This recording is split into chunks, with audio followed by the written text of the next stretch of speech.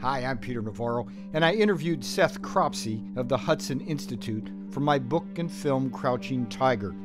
These are some key excerpts from a man who is one of the most astute strategic thinkers of our time.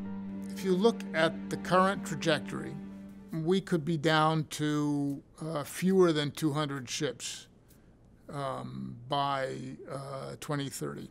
In the current budget cycle, we could go from slightly over 100 deployable ships to 75 or so deployable ships within the next 5 or 6 years. So this is a real situation. It's going to have real consequences for America as a great power, certainly for America as a maritime power. What are the Chinese building aircraft carriers for? Do they expect that they're going to equal 11 if we maintain that number? It's possible, given the long-range strategic thinking that is more characteristic of China than it is of the United States. However, the much more likely explanation is that what they aim at is projecting power in the area around the Western Pacific and near their particular part of Asia, throughout Asia, from Northeast to Southeast Asia. And we have treaty alliances with 5 countries there. We have relationships with others that we constantly develop. And even a small Chinese aircraft carrier fleet would increasingly raise doubts about whether the U.S. carrier fleet there, which now consists of 1 ship, will be able to deter what China has launched. So I think that what's very much on their mind is the hegemony that generally Chinese foreign policy is aimed at, and specifically that hegemony established at sea, and an aircraft carrier is an extremely effective way of doing that. So long as there are powerful militaries, the militaries are constantly being transformed by technology, by tactics, by geographical necessity, by real-world events, by lessons learned from other people's conflicts. And there is much greater emphasis now than there was 15 years ago, for example, on unmanned aircraft, on unmanned submarines, unmanned surface ships. They can extend the range at which an aircraft carrier can launch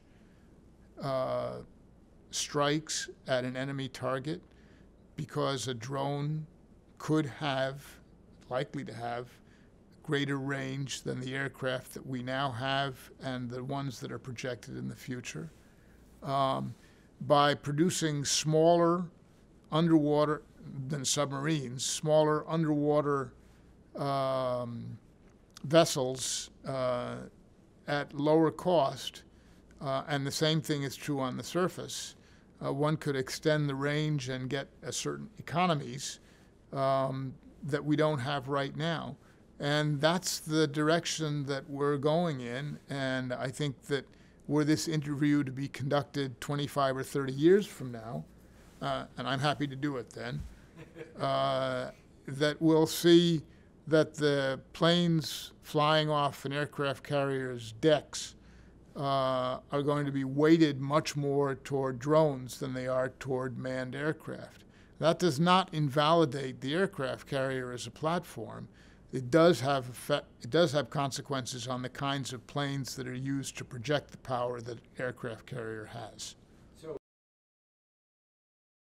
if other countries in the world see that the rest of Asia is looking more toward China than toward the United States for security, for alliance protection, and as a great power, it will absolutely affect the American economy's ability to sell goods there and to be present as an economic power. So economics and security and alliance relationships, and in the end, our status as the dominant maritime power in the world cannot be separated from what happens in the future between our naval force in the Western Pacific and the one that China is building. If the United States turns into a smaller state with a lesser navy, a reduced ability to project power, a decreased economic presence, the momentum will shift naturally toward China. The same thing has happened in history many, many times. The Dutch Republic was a great trading empire, but they didn't build much of a fleet, a naval fleet, to protect it. And when the English developed as a great naval power, you could say they ate the Dutch lunch. And that diminished Holland it ended Holland as a naval power and diminished it as an economic power. So there is a connection between security and economics. And I agree with you that the taxpayer who says, why do we have to spend money to preserve security relationships, can be answered, we don't have to. I'm just saying there's a consequence.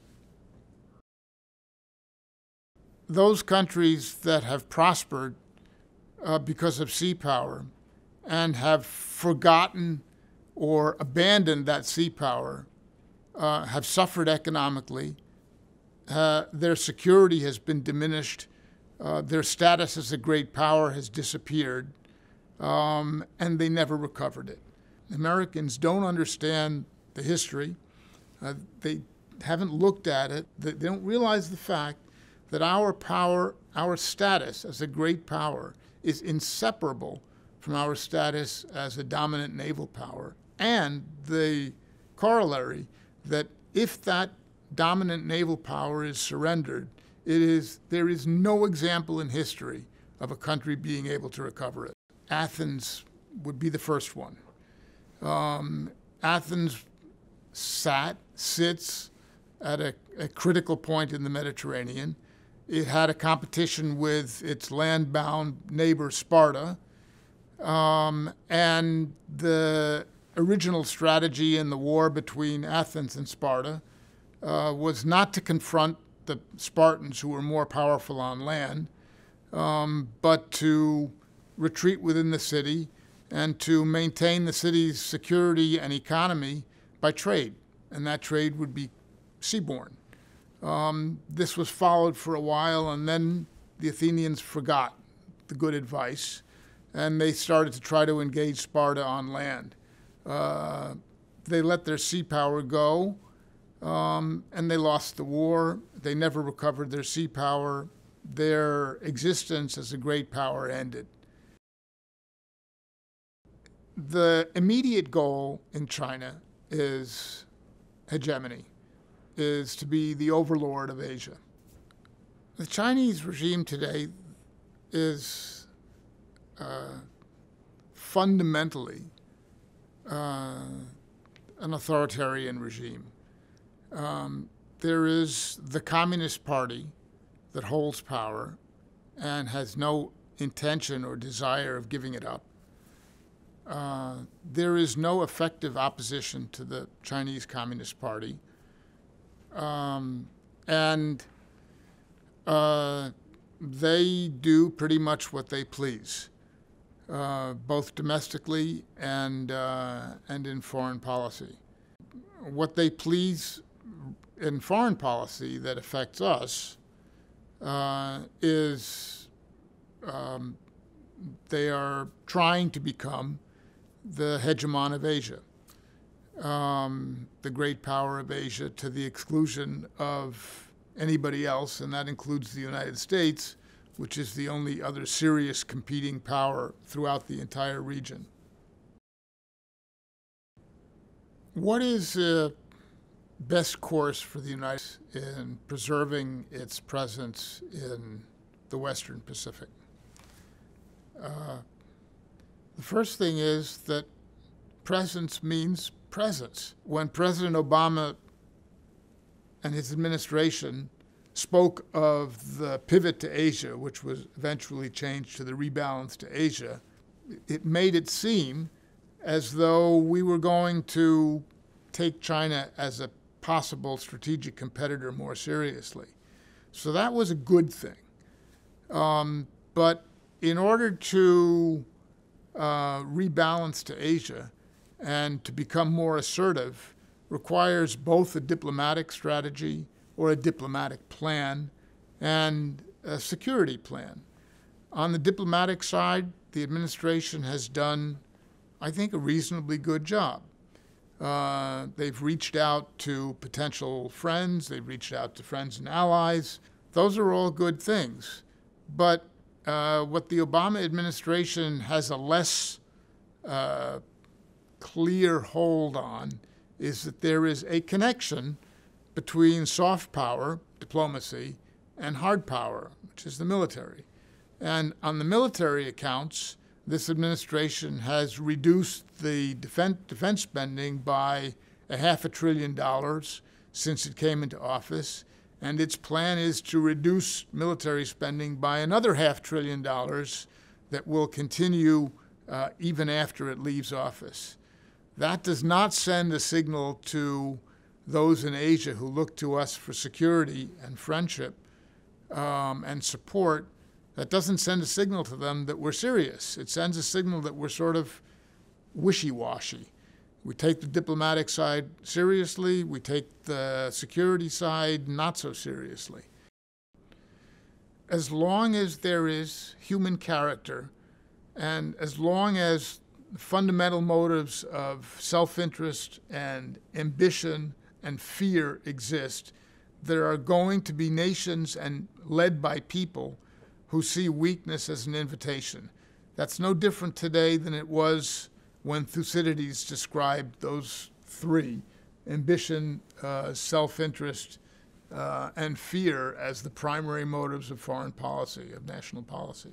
If the U.S. falls away from the position of strength that it built up in the 20th century, especially after World War II, it will invite more situations such as the ones we're seeing today. The possibility that Russian ambitions will extend into the Baltics and other parts of the Soviet empire that Putin would very much like to reestablish, and that Iran will be emboldened to continue in its nuclear weapons program.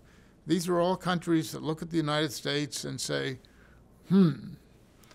they used to be there, but it seems as though they're going away, or they're war weary, or they don't have the money anymore to spend on defense. And that will cascade. That will produce more situations that threaten our allies and eventually will threaten us. Weakness invites aggression. It has historically. It's doing so today. I can guarantee you the same thing is going to happen in the future. What's the best way to manage alliances? Well, I'll tell you what the worst way is. The worst way is to say, we have alliances with you, and so you have to do the job. We're going to farm it out to you. We're going to outsource it. You take care of security in your region. That guarantees a mess and failure. The alternative to that is to say, as the leader of this alliance, or as the greatest power in this alliance, we will take the lead, but we expect that you will do your part. And the fact is that many of our treaty allies in Asia are trying to do their part. A lot of the Asian nations that are threatened by Chinese territorial claims, fishing rights, sovereignty, and so on, are trying to build up amphibious capability. They're trying to build up their surface ship fleet so that they can defend their particular fishing interests or mineral interests or territorial interests. That's all a good thing. But for the United States to expect that those countries, either solely or in the aggregate, can equal China, which has the second largest defense budget in the world, is unrealistic and inconsistent with the history of successful alliances.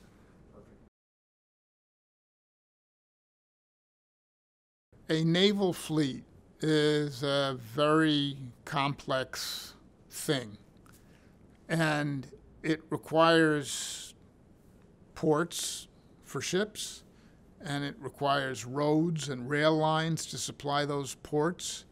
It requires ships, crews, maintenance, and not the least, it requires people who know how to build good ships. And that's called the industrial base, the defense industrial base, in this case, the industrial base that supports the Navy. It's very simple. If you don't build enough ships, then the number of people who know how to build them will look for other jobs. And that's what's happened to the sea power industrial base of the United States steadily since the end of the Reagan administration. Under the Reagan administration, the Navy was building 12, 15, as many as 16 or 17 ships per year. Today, we're lucky if we turn out 6. And so that means that the number of people who work in shipyards decreases, and the number of people who are master shipbuilders goes down because there's no employment.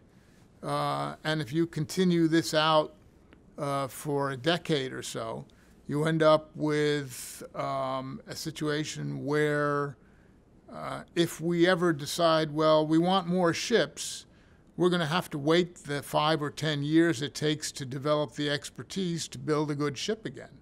And that is a major risk to the United States. On the other hand, China is turning out lots of ships, many ships per year. It's building several classes of attack submarine. It's building patrol boats for closer to shore duties. It's building destroyers, frigates, ballistic missile submarines, aircraft carriers. And in addition to that, it maintains the largest merchant marine fleet in the world. And that also requires builders. The skills are not, between building naval ships and merchant ships, are not always the same because of the combat systems in the latter. But they have a flourishing defense industrial base. They have a flourishing shipyard industrial capacity. And they're using it, and we don't. We have very good people. They produce very good products, but the size of the community that does that is decreasing. If we do not have the people who know how to build good ships, and it takes us 10 or 15 years to produce them, that means that if a large and dangerous event occurs that requires sea power response, we're basically screwed until that industrial base can be brought up to speed again. And 10 or 15 years in those terms is a long time. How would a war with China start? I think the most reasonable idea is that it would not start because the United States or China decided, we want to go to war with you. I think right now, the most likely cause of war would be a miscalculation. China decides, for example, that it can take the Senkakus and Japan is too weak and the United States is too weak, or else the United States will not honor its treaty obligations with Japan, or the United States will find itself too occupied with other things in order to support the Japanese. And so the Chinese decide, okay, now we're going to do it. And it turns out they're wrong. That Japan defends itself vigorously, calls on the United States to honor its treaty obligations. The United States honors its treaty obligations in the expectation that it can contain the conflict over the Senkakus and resolve it in favor of Japan but the calculation is wrong and the war widens. That is much more likely than a conscious decision in Beijing. Today is the day we're going to attack the United States, sort of the way Tokyo did in December of 1941. So I think a miscalculation, it doesn't take a lot.